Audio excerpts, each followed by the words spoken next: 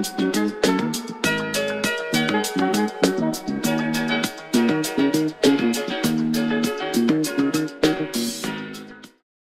everyone, welcome back to another video. And today I'm going to show you how to make a timed kill zone in Roblox Studios similar to Call of Duty, and it's pretty simple, so let's get started. So you need the Zone V3 module, and I'll leave the link to that in the description below. Once you download it, you can open Toolbox and go to My Models, and then you can put this in replicated storage like that. Now you need your timed kill zone. So we're just going to make a basic part for that, and then we're going to scale this up to your liking, and then anchor it, set transparency. You can set it to 1. I'm going to set it to like 0.7 just so you can see it for reference. And then make sure can collide is false. I'll make this a little more transparent like that. Now let's just name this kill. And then in this you want to insert a script. Now we have to define some things. So we have to define the zone module. So local zone module equals required game that replicates storage.zone. Local container equals script.parent. Container is basically the kill part, and that's script.parent. And then local zone equals zone module.new container, and that'll create our zone.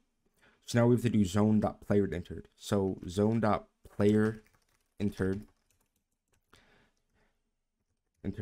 connect function player. Let's also make our GUI. So I'm just going to be a text label. So just insert this, name this GUI like that. And then insert a text label. And then make sure the text label size, the offsets are set to 0. So it fits for every screen. So set the offsets to 0 and then scale it up like that. And I'll just make some red text on the screen, basically saying it's going to be a countdown. So you have 5 seconds to leave the zone.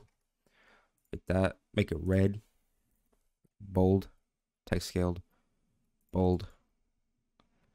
Like that. And then I'll add a stroke to it. But to do that, just insert UI stroke like that. And then scale it up like that. Now put this, name this kill text.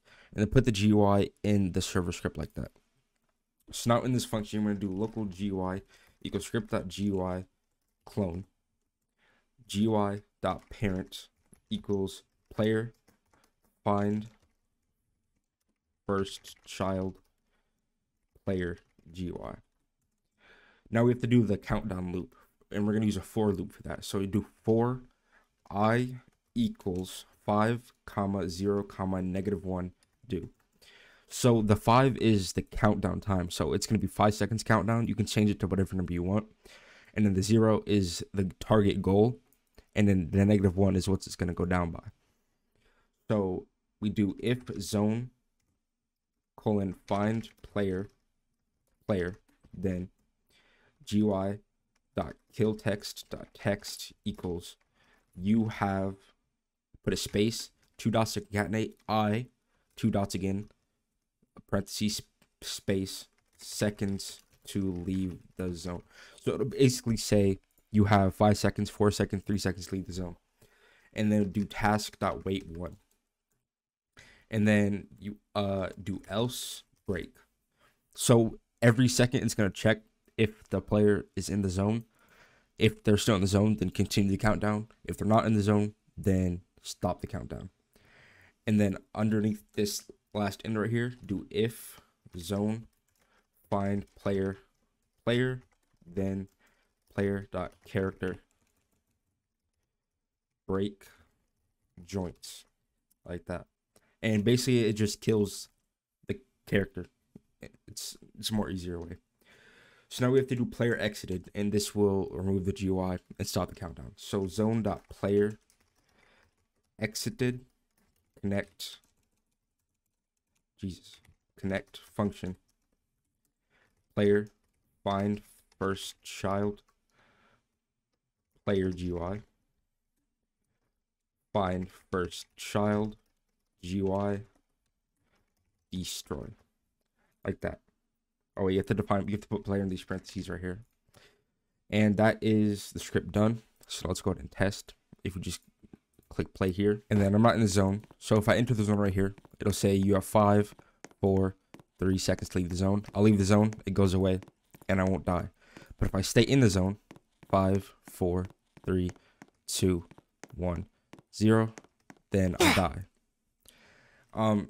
It's pretty simple like that. If you need help with this, you can join my Discord server, and link in the description below. Make sure to buy my plugin over here to support me. You may have seen it in the intro. It's a pretty nice plugin. I have the zone script already in here, so I can just insert it in any game I want, simply like that. And yeah.